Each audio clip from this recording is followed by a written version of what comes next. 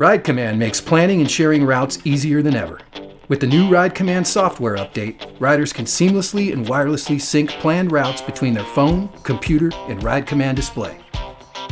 Save a route planned on the Ride Command webpage and seamlessly sync between your computer and smartphone.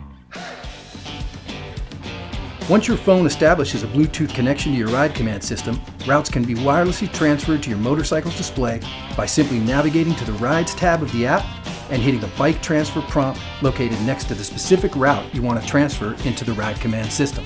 If you want to share the route with a riding buddy, you can hit Download to Bike from the Ride Command website and download the route as a GPX file. This can then be emailed or uploaded to a USB to make sure all your riding partners are along for the ride.